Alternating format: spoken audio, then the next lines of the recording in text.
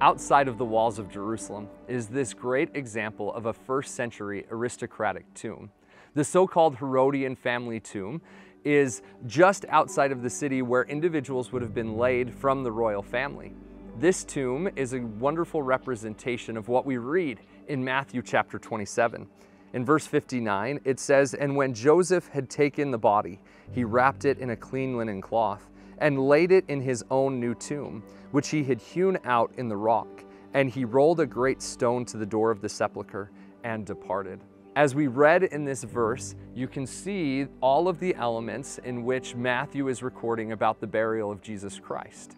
A tomb with a stone to roll in front of the entrance that is hewn directly out of the stones of the mountain. One of the things that this teaches me is that Jesus Christ really did die, and that those who watched those events unfold would have experienced sadness and uncertainty.